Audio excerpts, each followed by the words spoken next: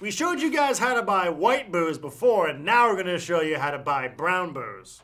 No, I think they prefer the term booze of color.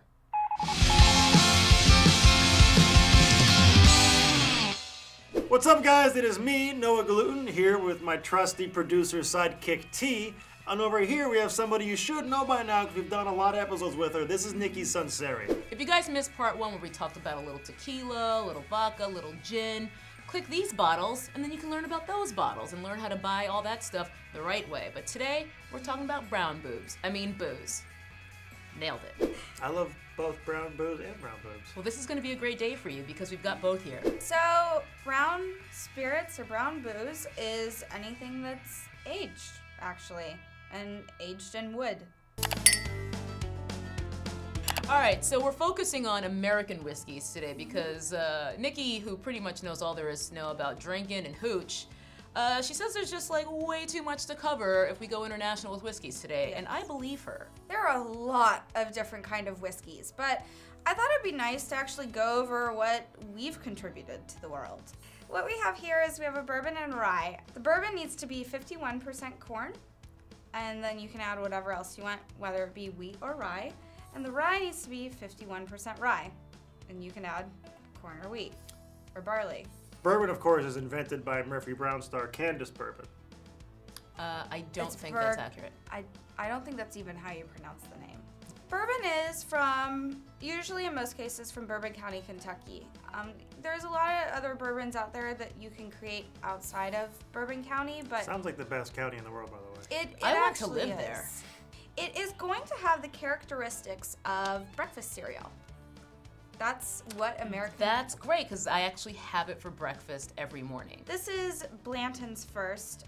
Blanton's is from a distillery called Buffalo Trace. Buffalo Trace actually makes most of the bourbon that we see out there. I know you guys have seen the bottle, but they make all different kinds because depending on where you put the bourbon barrel in the rick house is where they store the bourbon barrels. If you put it up high, it may come off really spicy. If you put it down low and it's cooler, it actually might turn out a little bit more malty and sugary than the one at the top. So it's really interesting how this all comes about. When you're picking bourbon, that's what single barrel means. Single barrel means they took it from that one barrel in the rick house and just put it in the bottle for you, which is kind of cool because then they're all different. Yeah, so you don't have all different bourbons 69ing with each other from all different barrels. Yeah, exactly. That's what they do. This one runs you about $50 for this guy, which is a really, really great gift. It comes with a metal top that has a little horse on it. It looks like a little Monopoly piece, kind of. Yeah, it is. There's 7 different ones. You can collect them, actually. If you're a Maker's Mark drinker, this is actually probably something for you that you'd want to move into. When you research... I want to move into that bottle. I'm like a genie that lives inside of a bottle of bourbon. And I don't grant any wishes, and I'm just drunk. And you're just grouchy and drunk. Forget everything. And then have mood swings and then cry. You know me way better than you think you do. So you guys will probably remember that Nikki actually showed us how to make butternut squash bourbon on a past episode of Feeder, and if you didn't, click this bottle of bourbon right now. And for that one, you used Eagle Rare, I remember, which is sort of a more mid-range, less gifty and fancy, but still very delicious. It is gifty. The thing with Eagle Rare that's kind of great, and what you can research, if you're looking to make a mixed drink with a bottle of bourbon, sometimes you want to just leave these alone. You don't want to mix them. They're going to fight with everything in the glass. So what you want to do is you want to get some bourbon that has a high rye content. Eagle Rare has a high rye content. So what happens is that it then plays well with others in your glass. So this is Few. It's from Pennsylvania.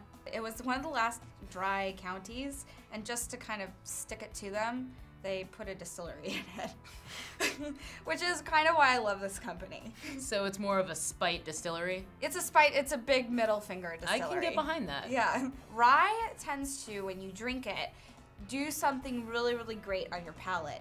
It sends little pin needle prickles all throughout your tongue and then all the way down here, and in the best way possible. It tingles. So it's like acupuncture for your face mouth. Yes, exactly. Rye is another really beautiful gift. It's hard to create rye. Rye is a really difficult thing to distill. I'm not going to go into why, but it is very difficult. So ryes tend to be a little bit more expensive. So you're looking about retail about $55 or so, $55 to $60 for this guy. We can't afford that on Tasted. No. And again, if they put a lot of effort into your bottle, you can see these are actually pretty special looking. They're pretty gorgeous. Then why don't you just purchase it, try it, and see how you feel.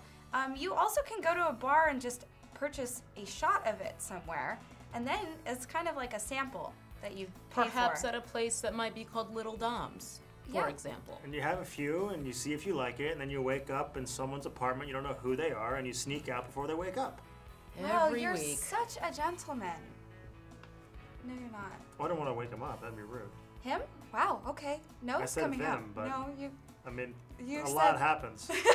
This is what regret sounds like, by the way. This conversation right here. And as you always say, buttholes don't have a gender. They don't. Isn't that what you always say? They don't have an agenda. Don't get flavored rum. Step 1, unflavored. Can it be Unflavored. spiced? Is Yes. that okay? Spiced is okay. Now, here's a little thing about spiced rum. Captain Morgan actually has the market cornered. I don't know if they have a monopoly on it or what's going on. There are a few different ones out there, but they have a lot of sugar in them. And then you add Coke to it usually for your Cuba Libre, if you will. Ugh. And That has a I'm lime, getting too, nauseous I think, just right? yeah, it has thinking a about lime. this. You're just adding a bunch of sugar into your booze. You're not gonna feel good. The whole point of booze, well, not the whole point, but part of the point, at least half of it, is to feel good when you drink it. You don't feel good when you Or have a at whole bunch least of to sugar. get back to feeling normal. That's how I use it. And to suppress your childhood. I have a company here that's actually from Green Bar. It's in downtown LA. They distill it here. Really, really gorgeous because they don't add any sugar to it. So it just tastes like rum and spices.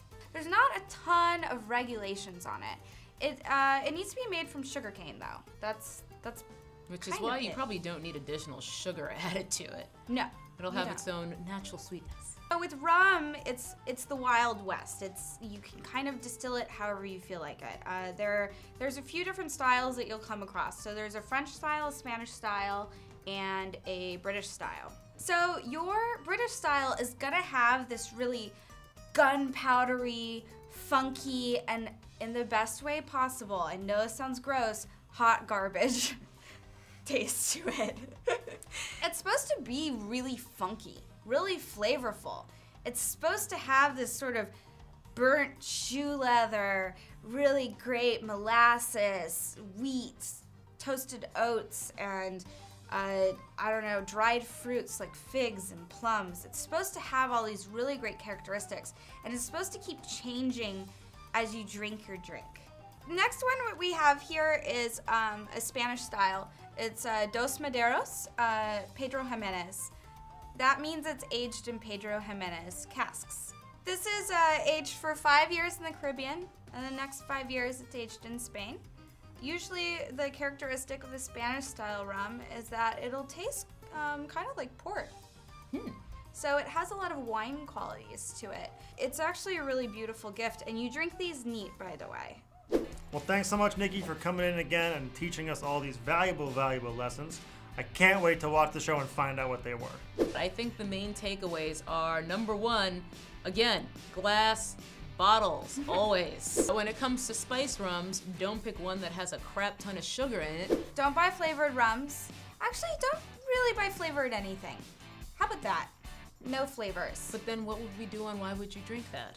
Well, that's it for us, guys. I'm Noah Galutin. This is Nikki. This is T. Subscribe to Tasted.